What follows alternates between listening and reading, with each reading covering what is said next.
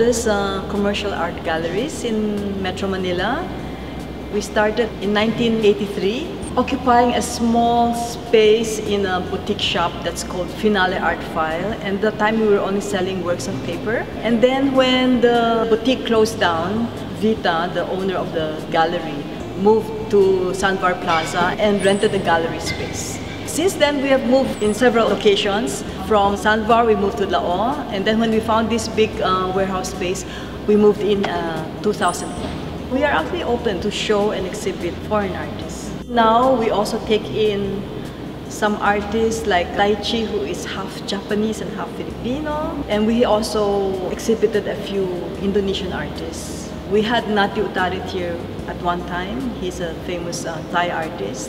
We will be in booth 28 of the 6th floor, and we will have Nilo Ilarde as our curator. We will have 2 sets of shows.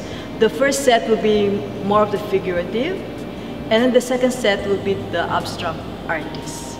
Some of the works here actually are from the first set and some are from the second set. This work by Irfan Ipan is an Indonesian artist. He paints his paper sculptures and they all have stories to tell. And then this one behind me is by Jan Balkins. He'll be joining the second set, the abstract. Gail Encarnacion here will be doing sculptural pieces that are actually books. We'll be having around 6 or 7 of these books on a table in our booth. And of course, we have our Finale artists, Catalina, Africa, and Nikki Ocean. Both of them are surfers and they love nature. So you will see in their works that they are more environmental. We usually base the success of an art fair with the number of visitors who really come and view the art. I guess from that point of view, you will say that Art Fair Philippines is very successful. We have supported Tricky, Dindin, and Lisa from the very start, right?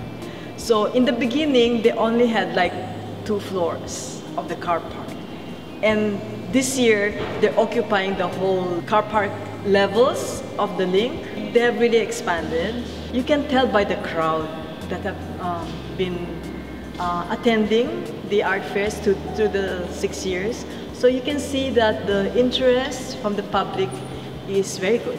So when Tricky told us that they're going to have these 10 days of art, that will be ongoing with the Art Fair Philippines, we decided to have our own finale opening on March 1st.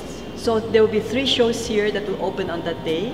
We will have at the Tall Gallery, Anika Bigting. Upstairs we will have Jason Oliveria, and in the video room we'll have Justian Jafin, an Indonesian artist. His first time to do a solo show with us. And all the 5 galleries in La Fuerza, we will have an art event. We call it the La Fuerza Party, also on March 1st. We will have free drinks and food, and a lot of our galleries will also open on that day. So it's open to the public.